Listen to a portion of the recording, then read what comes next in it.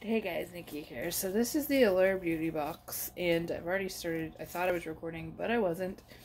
So the first product in it is this Allure Pure Lip Restoration. Let's see what it says about it.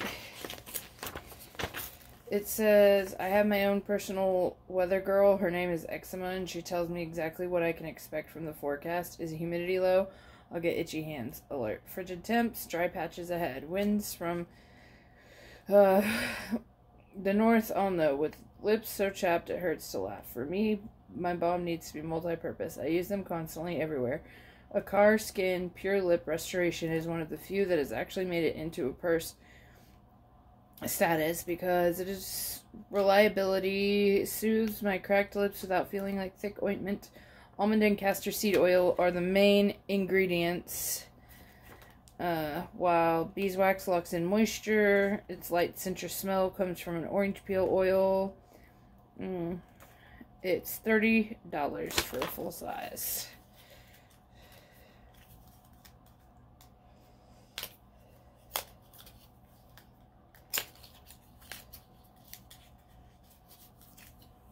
So then the packaging looks like this, and then it's just a balm. I don't smell orange really, but maybe when I put it on my lips I will. So that's the first product. Next product is, let's go with this one. This is a Hope in a Jar Water Cream Philosophy.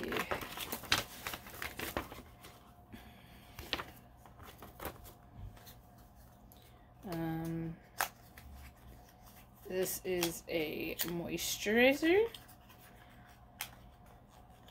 and full size is $39. Looks like this.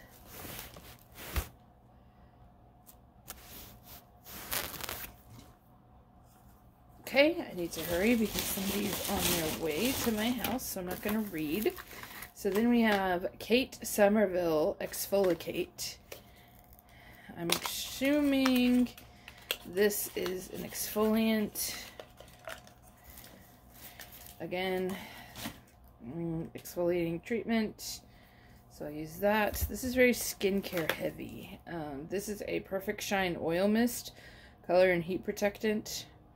I don't know if I'll use this because it could possibly make my hair oily. On dry hair for mirror-like shine. Yeah. That made my hair a little greasy, so I decided to go off switched. Yeah, I probably won't be using that. Vitabrid C Dual Drop Serum. So I'm assuming this is just a vitamin C serum. Oh, full size of the other one was $16.